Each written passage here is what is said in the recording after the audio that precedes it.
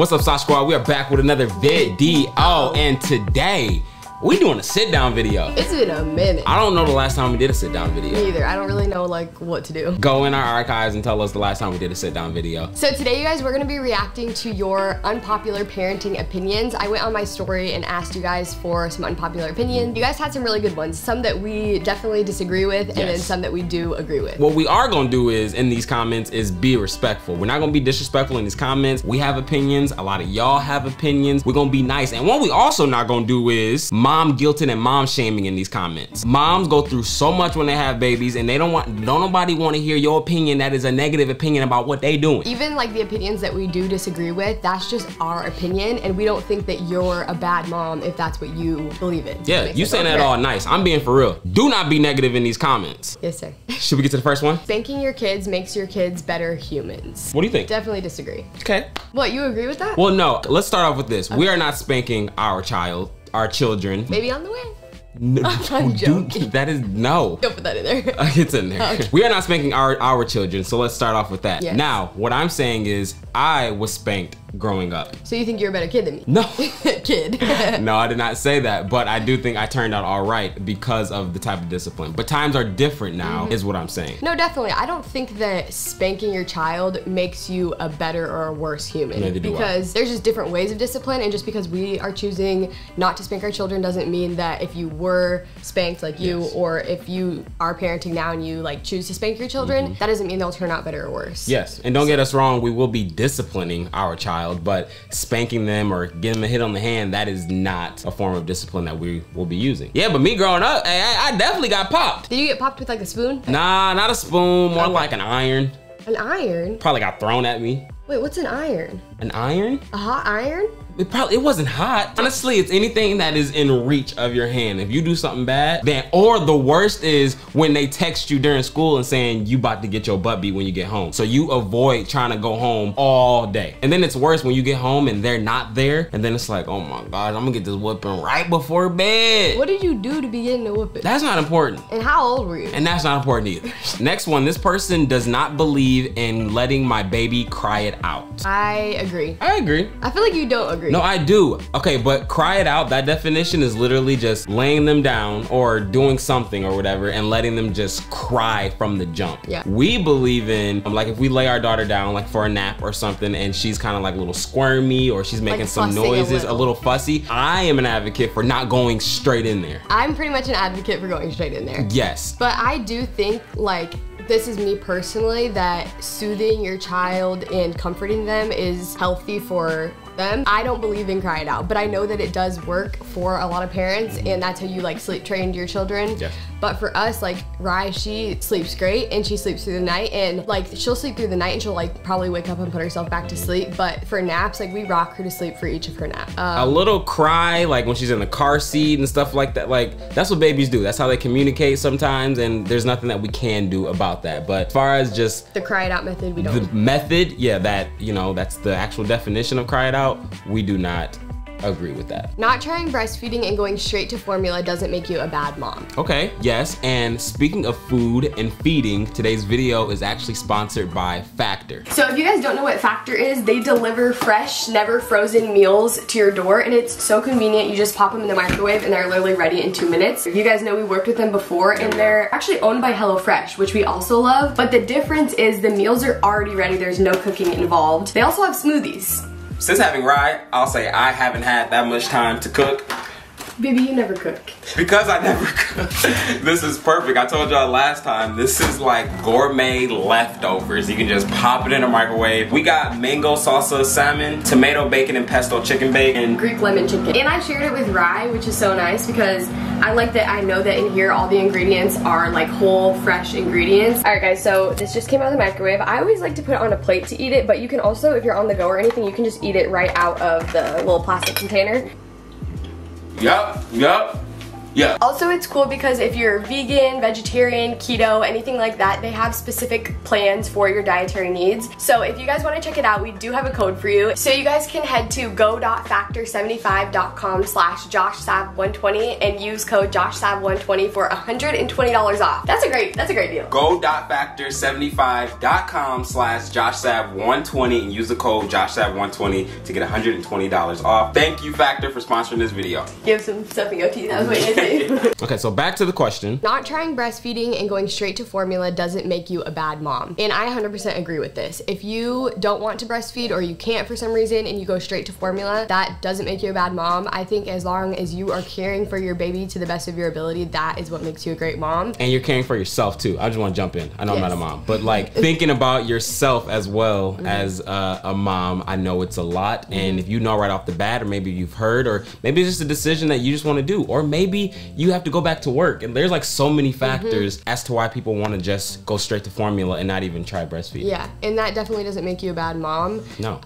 I feel like that is like the #1 thing about mom guilt and mom shaming is like over breastfeeding versus formula. And at the end of the day, one of my friends told me, she was like, her kids are a little older now, and she was like, my children are never going to remember or care if they were breastfed. I would rather be happy and healthy and raise them up instead of like stressing about whether I'm gonna breastfeed or formula feed when it's really only the first, you know, couple of years of their life. It's not that deep. So this person hates iPads in front of kids at restaurants. Family dinners should be about connecting. I agree with that. Yeah, I feel like, I mean, growing up for me, like we always sat at the table or tried to sit at the table for dinner, and that was the time where, you know, you talk about your day and you connect with your family, and to have an iPad there. I get the concept, like when you're out to eat and say your kid is acting up and an iPad will help them just stay focused and not cause a ruckus, but I think there's definitely ways to entertain your children and not have to do an iPad at the dinner table. I agree. And there probably will be some times where Rye will have a phone or something at dinner, and it's just, she can just have like as a treat or something like that. But immediately bringing the iPads out and not conversing and not interacting at dinner, I don't think we will be dabbling in that. When does Rye have her first phone, tablet? Definitely don't want her to have like an iPad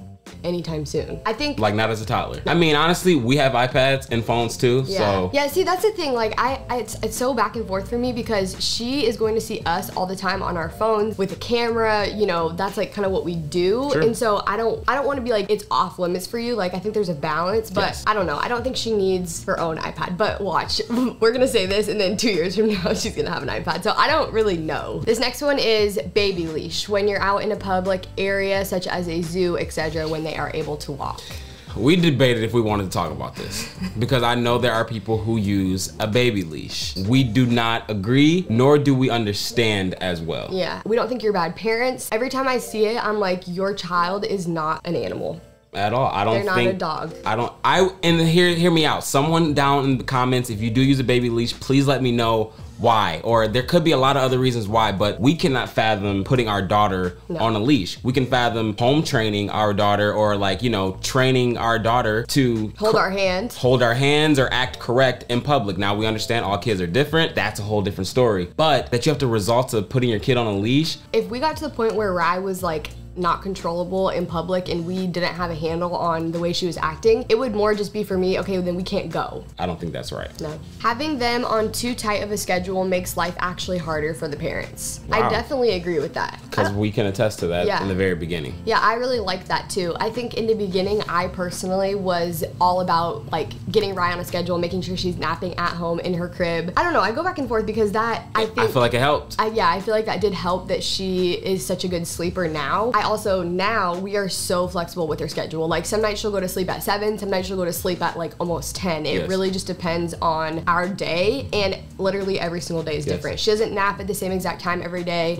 We know she takes either 2 or 3 naps a day, but the times are completely different. And I will say this, like we were first-time parents and we just did what we felt was best or whatever. And if you're a first-time parent, give yourself grace. We don't know what we're doing. Like, you know, this is our first time doing this. You can get all the advice in the world, but give yourself grace. If you have a schedule, stick to that schedule. We will say probably going to our next baby, it won't be the exact same.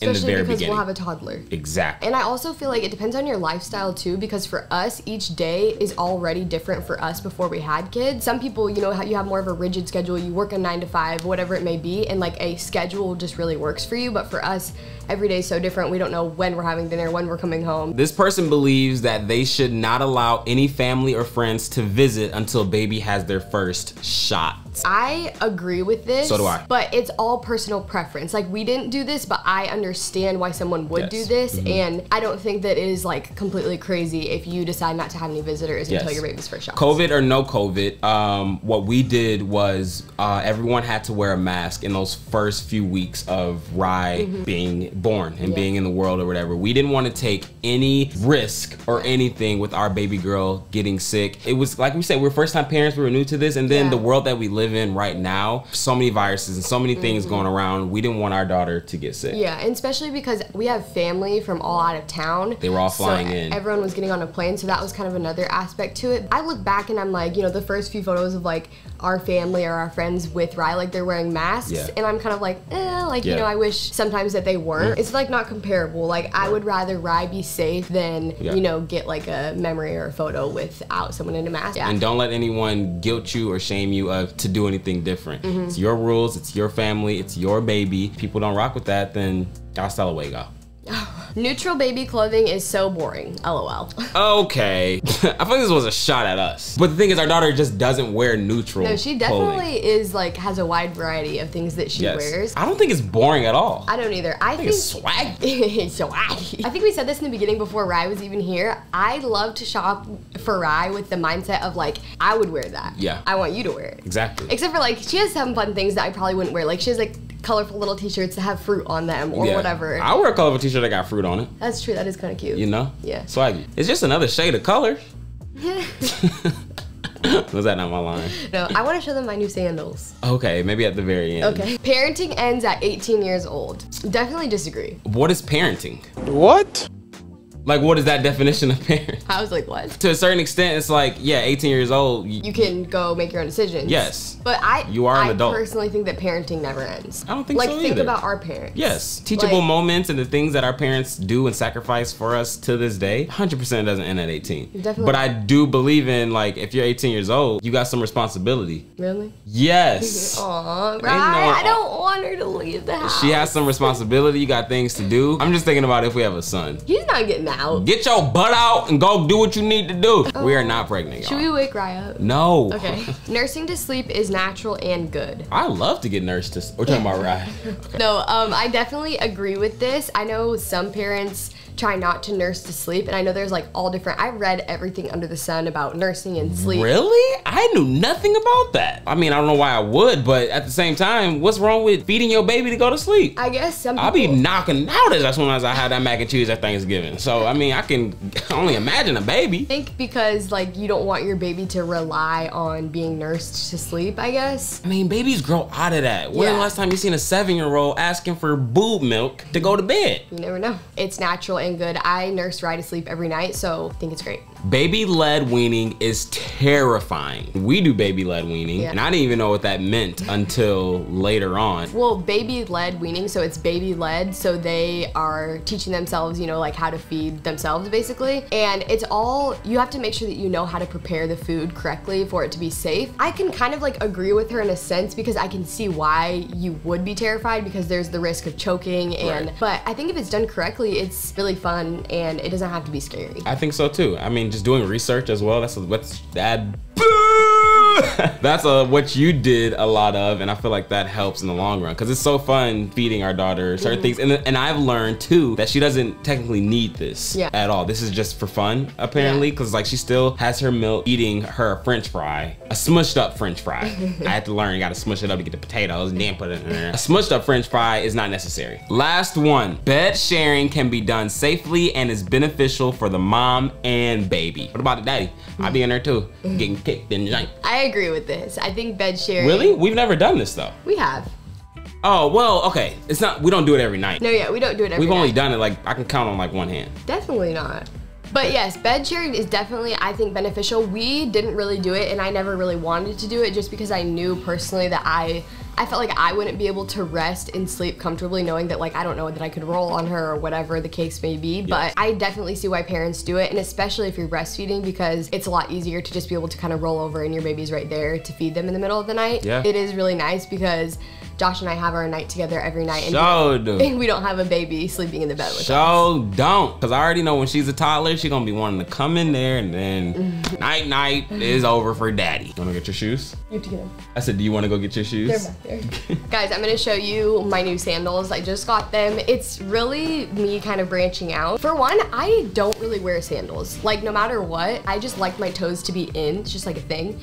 Look how cute these are. I got them because we're gonna go to Disney World, and I thought they would be a comfy shoe. They kind of remind me of like a toddler. Y'all already know about my sandals. Savannah trying to hop on board. Ouch. Come on over. Also, my feet grew. I always was a 5.5 my whole life, and now I'm a size 6. And I don't know if it was like a pregnancy thing or what happened, but. You know what they say about women and big feet? What?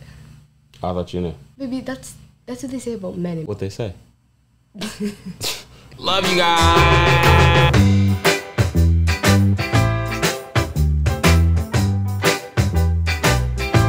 There's a spider. Where? Nice. Baby. I'm not getting that right now, baby. Come on, we got. Baby, we don't just let spiders live in our house. It's okay. If I told you that there's more spiders in the house. Baby, you probably eat spiders at night. Ready? I eat spiders at night? Do you know that you eat spiders?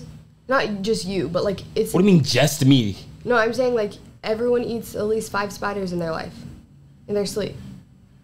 Where did you hear this? Doesn't matter. Go.